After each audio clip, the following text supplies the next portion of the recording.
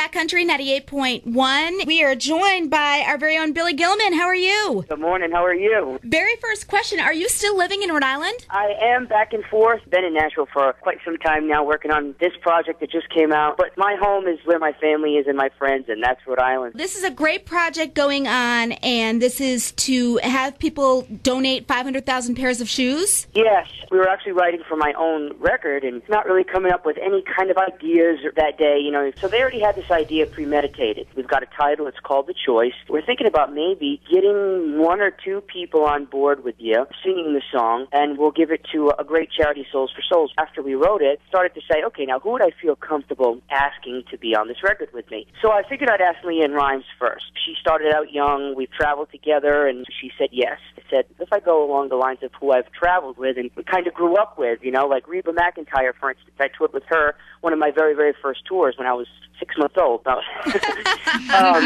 She automatically said yes, and then I asked my buddy Keith Urban, and by this time it started to snowball, and we found out that 18 artists on one record in country music has never happened before, so it's kind of crazy that we got that many people for this charity. You mentioned Reba and Keith Urban, but Alan Jackson as well, Kenny Rogers. He was on the original We Are the World. That kind of brings it really full circle, if you will. There's some of the brand new artists as well as the veterans, Randy Travis and Kenny and LeAnn mixed with Steve Holy and Josh Turner, so it's kind of a nice mix. That was the whole point. We have the newest, but yet we have the biggest icons that country music has had, really. Hopefully we can make that mission possible. One download is one pair of shoes. I cannot believe that just for the cost of a download, someone who wouldn't otherwise have them can get a pair of shoes. Get this, half the world does not own a pair of shoes, so that's 2.3-something billion people. 300 million of them are children. I thought, we really got to make this mission happen. And in that process, Regal Cinemas, they're running a clip of it in every single theater, in front of every movie. CMT did the big world premiere of the video last week. So it's just crazy to see the people that have come out to get on board with this project. Not only does everyone need shoes, but there's so many diseases and things you can get from walking around without them. There's just so many factors rather than just being comfortable and looking cool in a pair of shoes. It goes way, way beyond that. Thank you so much for calling in about it. If people want to find out more, I know that you've got it all over your website, which is billygilman.com. Then they can go to iTunes to download the song? Yeah, one download is one pair of shoes. It's as simple as that. Thanks so much. Don't be a stranger. Stop in anytime. Thank you so much.